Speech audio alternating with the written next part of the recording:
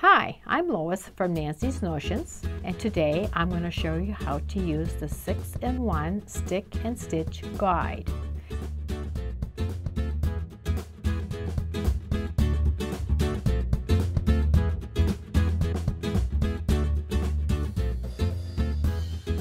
It's very useful. You can use it for straight line, you can use it for curved lines, and as a guide on either side of a piece of fabric.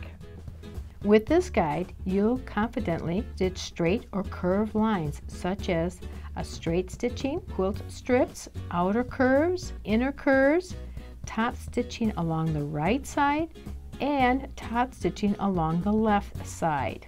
You get the two pieces in their curved and straight edges, and you also get a little template with markings on it so you can set them up in the right spot.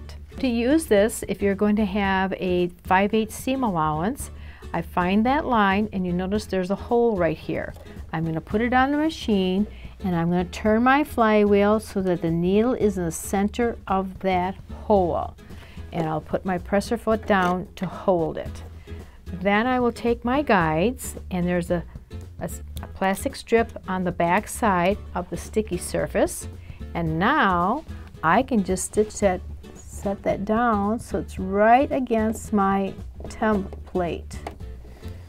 Take my flywheel, take it back out of the plastic and remove it, and now I have my 5/8 seam allowance. If you want a longer area for guiding the seam, you'll notice the other half has a little lip and it actually snaps. They snap together, so you have that perfect 5/8 seam now, and it's much longer.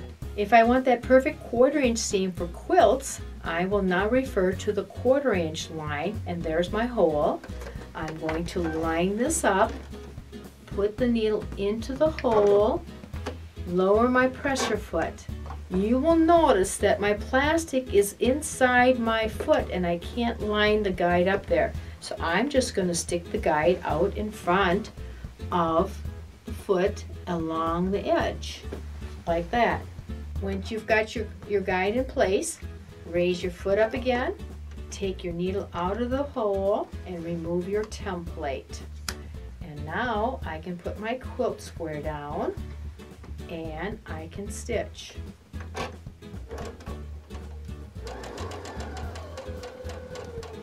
Now you will notice I have a long strip here I want to top stitch, such as for my purse handles. I have put my guides down on either side so it stays nice and straight, and I have it up near my foot here. But now I would like to have it a little bit closer to the foot or to the edge of the fabric, and now I can move my needle over. Now I can top stitch, and I will have a nice, even, consistent edge because my fabric is blocked between the two guides, so I don't have a variance that I'm going wider and narrow, especially when I do a long strip.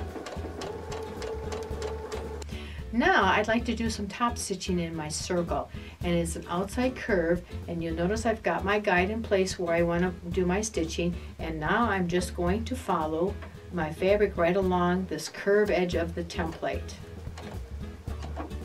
Now you will need to stop every so often and pivot because you've got a curve, and also too, you do not want to stretch your fabric out of shape because you have a bias now.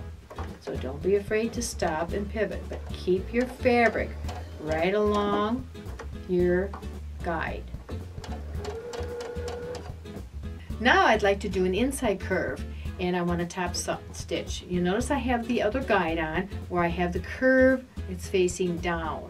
And now I'm going to follow my fabric right along the curve, and as you go along, because I do not want to stretch it out of shape because it's a bias, I might need to stop every so often and realign my edge. Now that you're done with your project, you will notice it, because you'll be using this a lot, that with the sticky surface that it will get filled up with lint and a little dust. To clean this, all you need to do is soak it in some lukewarm water and some dish soap, and then rinse it off and then let it air dry. The stickiness will come back and it'll be nice and clean again. When you're all done using your project and you need to store it, Actually, you're going to use the template as your storage surface. You just stick it right on there. And now you can put it in your drawer and you've got it handy for your next project. Thanks for watching, and if you like this video, click the like button or leave us a comment below. And don't forget to subscribe. Nancy's Notions, and today I'm going to show you how to use the 6-in-1 stitch and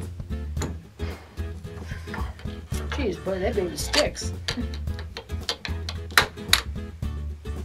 Thank you for watching, and if you like this video, click the like button. Geez, I can't say that together.